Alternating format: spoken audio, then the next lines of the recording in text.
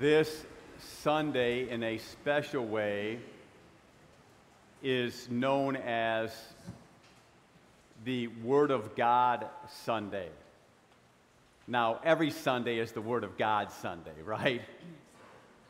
But the emphasis of giving this Sunday this title is because our lives are contained in the Word of God. And if you're ignorant of the Word of God, then you don't know the purpose and meaning of your life. You don't know who you belong to. You'll never be fulfilled. But God loves us so much that the Word of God, who is the second person of the Trinity, there's the Father, the Son, and the Holy Spirit. The Son is the Word of God, the eternal Word of God. In the fullness of time, the Word became flesh and dwelt among us, Jesus Christ. He is the Word of God. God knew that we as humans needed to have the presence of the Word of God for many reasons. Because if He just spoke His Word from heaven to us, which He did in the Old Testament, and that was all an act of love and wisdom and guidance and fatherly care, but still, human beings need to have love made visible, to have truth made visible, to have the Word made visible. And that's who Jesus is. You see, when you love someone, and God is love, when you love somebody, you come close to them. And you reveal everything about yourself to them. And you come to a union with them in love. Isn't that beautiful? That God came close to us, that He reveals to us the Word of God, not just in words, but in His very person, in His actions, including the things He did not do. We should learn from what Jesus did and what Jesus didn't do. We learn from His teachings, and we put them into practice. And we learn, above all, the lessons He teaches us through His example. For example, being born a little baby of the Blessed Virgin Mary. That teaches us, first of all, to be humble and little and to love the Blessed Virgin Mary. There's a lot of lessons right there, right? More lessons than that. Obedience, trust, joy, all the things we celebrated at Christmas. But then, eventually going to the cross. So many lessons. That there's a meaning to suffering. And that when we die to this world, we rise to a new life. The life that Jesus came to win for us and to make possible. But Jesus also gave us the Holy Spirit so we can receive the Word of God that's inspired by the Holy Spirit. The Word of God is inspired by the Holy Spirit. And the Word of God is infallible and inerrant. Those are big words, which basically means the Word of God cannot fail, and the Word of God has no error. Because this is the Word of God. The Word of God. This is God speaking to us.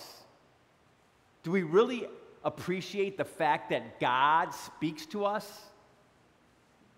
And not just in words, verbally, He does that, but in the person of Jesus Christ, making that Word visible. Do you love the Word of God? Do you spend time with the Word of God? Do you let the Word of God direct your life? After each reading, you hear the lector say, "The word of the Lord," and we say, "Thanks be to God." Do we mean it? The Word of God is something that should penetrate your hearts.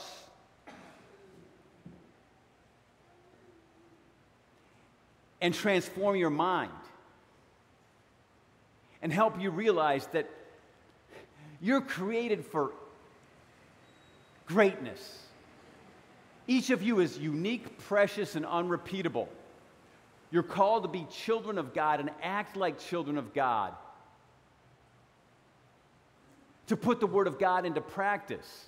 But above all, to love the Word of God. But you can't love what you don't know. That's why we're created to know, love, and serve God and be happy with Him forever. There's an order there because you can't love what you don't know. Now, once you love, you start to know more. You go deeper, and the relationship deepens. You understand? Everybody's on a journey. You start at a basic level of knowing the Word of God, and then you can't help but love the Word of God. Jesus speaks about love, and He makes love visible. How can you not love love? Don't you want to live in the truth that sets you free? That's the Word of God. But you have to make a choice, brothers and sisters. Are you going to let your life be directed by the Word of God? The Word of God, who created us and has a plan for our life. Are you going to let your life be directed by the Word of God? Or are you going to let your life be directed by the word of men that changes every single day, it seems like now? If you're watching mainstream media all the time, I mean, it's just, I'll just put it this way, it's not good news. What God speaks is good news. Now, yeah, it has challenges. Go to the mysteries of the rosary. The rosary are, when you pray the Holy Rosary, you're praying the Word of God, all the mysteries, the joys, the lights, the sorrows, and the glories of Jesus and Mary and Joseph. And you're contemplating the face of Christ in the school of Mary. You're contemplating the Word of God. And you're learning from the first joyful mystery, the Annunciation, how to say yes to God's plan, whatever He asks of you.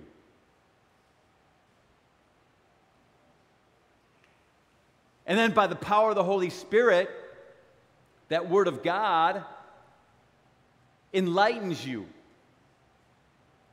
takes you out of darkness, and sets you on your way. But then you learn that you need to go to the visitation and bring the Word of God to other people. When I say the Word is interchangeable with Jesus. In fact, we hear in the Word of God, St. John's Gospel, the very first verse, chapter 1, verse 1.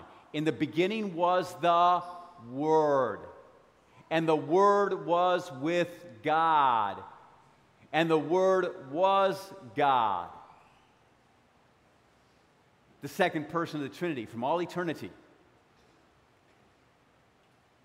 But in the fullness of time, St. John's Gospel, chapter 1, verse 14, and the Word became flesh and dwelt among us.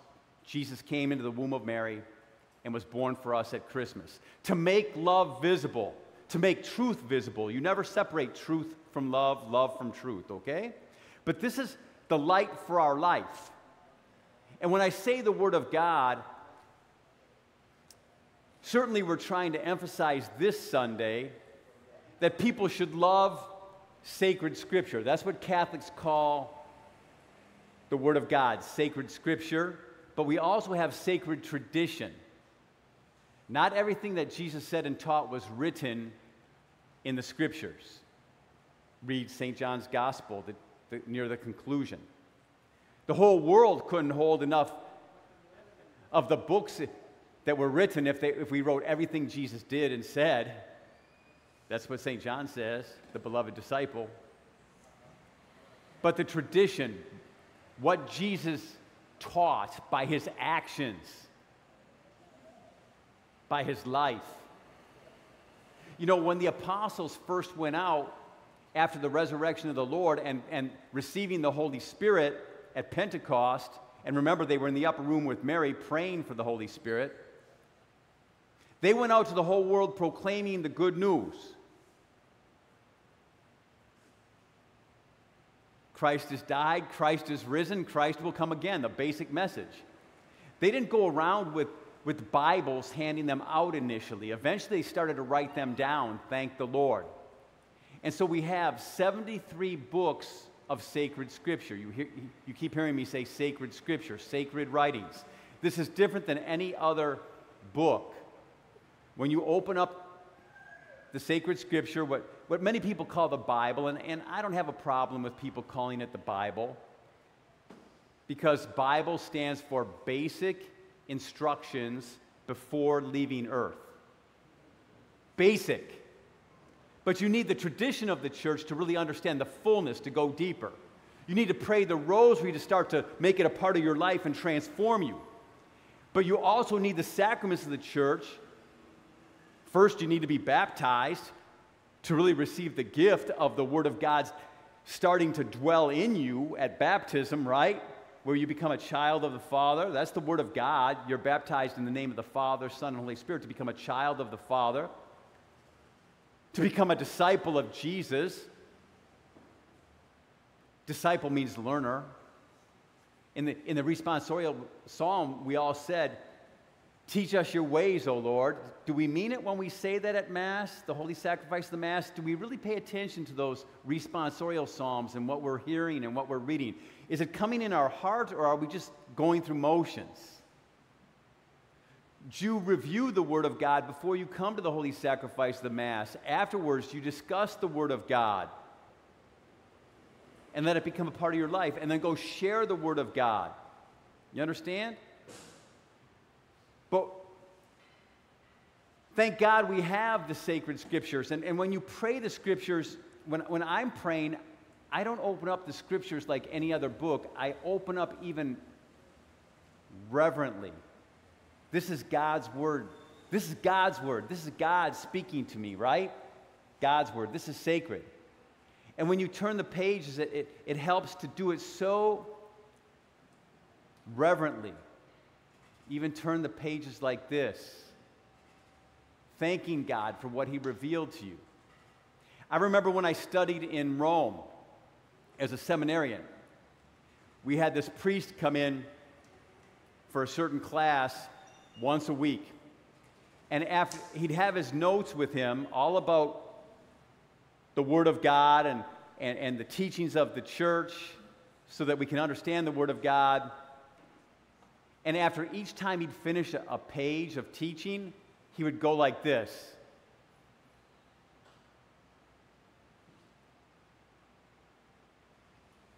I learned more from him by the way that he was so reverent with the way of teaching the Word of God. I learned more in that class from that witness. But do we approach the Word of God like just as any other book? And remember, the Word of God is not just a book. Do you know that the Muslims, in the Quran, and it's not a book that we follow, but they call us the people of the book. Well, Pope Benedict XVI pointed out, we're not the people of the book, we're the people of the divine person, Jesus Christ, who is the Word of God. Did you just hear what I just shared with you? That's a life changer. But you still need to go to the sacred Scripture, or the Bible, you can call it that, okay? And let it speak to your heart. But in Sundays, when you come to Mass, you're hearing the Word of God proclaimed, not just read, proclaimed, and it should be coming into your heart and transforming your heart. Very first reading, we started off today, the word of the Lord came to Jonah. Did you pick up on that? Wow. The word of the Lord comes to you and sends you on a mission.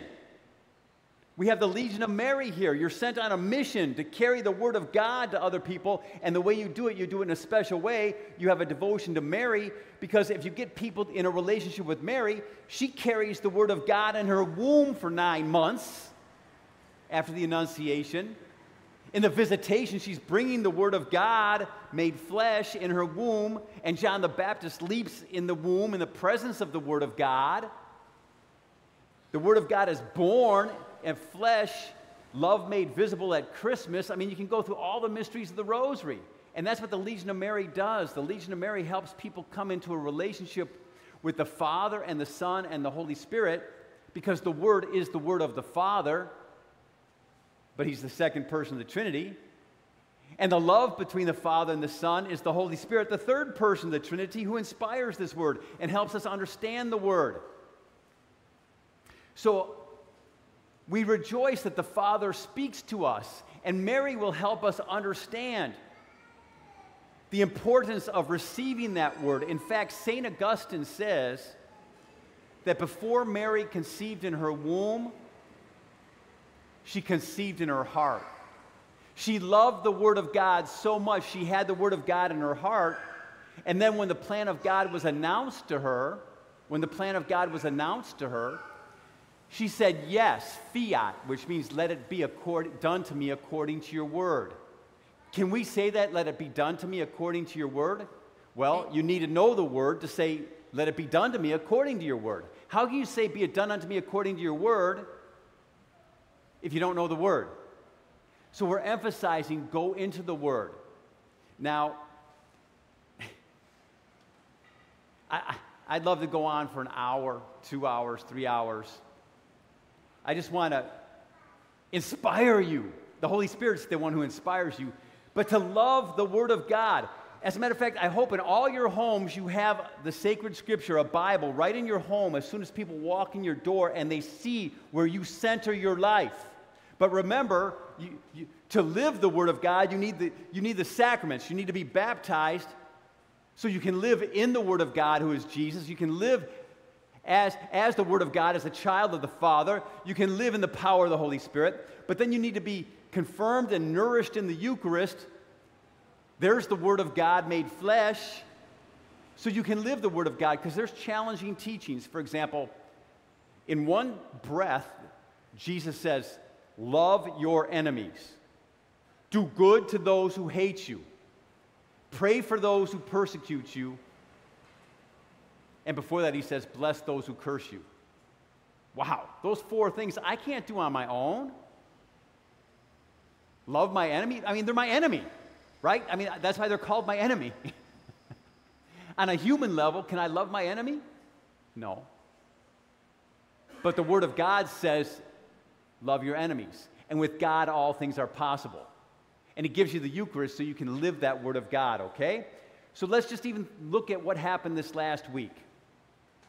Last Sunday, the Word of God looked at you. It looked at your heart and said, what are you looking for? You were supposed to examine what's the deepest longings of your heart?